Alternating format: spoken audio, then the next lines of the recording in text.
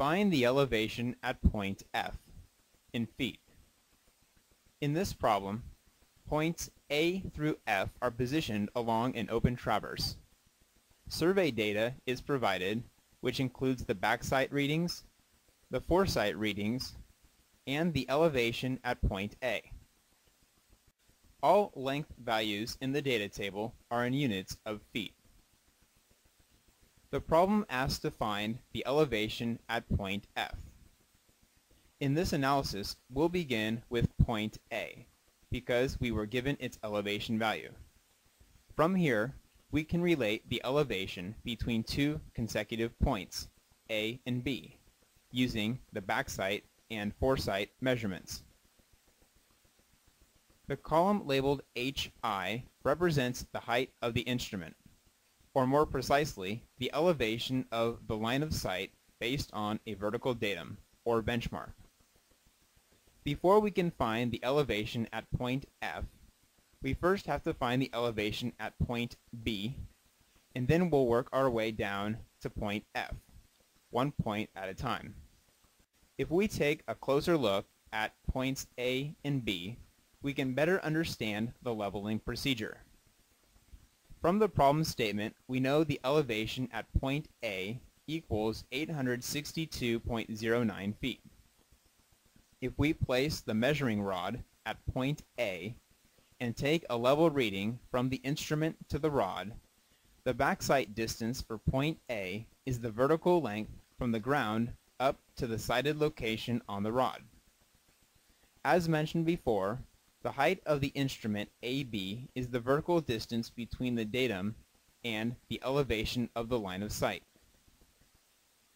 Now we can compute the height of instrument AB as the elevation at point A plus the backsight reading at point A, which equals 867.24 feet. Next, the rod man sets the rod vertically at point B, and the instrument man takes another level shot at the rod.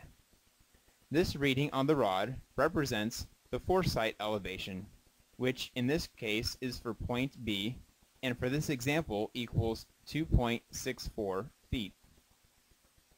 And the elevation at point B equals the vertical distance from the datum to point B, which equals the height of the instrument minus the foresight reading. After plugging in the known values, the elevation at point B equals 864.60 feet. Looking over our equations, the elevation at point B equals the height of the instrument minus the foresight reading. But previously, we already solved for the height of the instrument as the elevation at point A plus the backsight reading to point A. Substituting in the height of the instrument, we can equate the elevation of point B to the elevation at point A plus the backsight to point A minus the foresight to point B.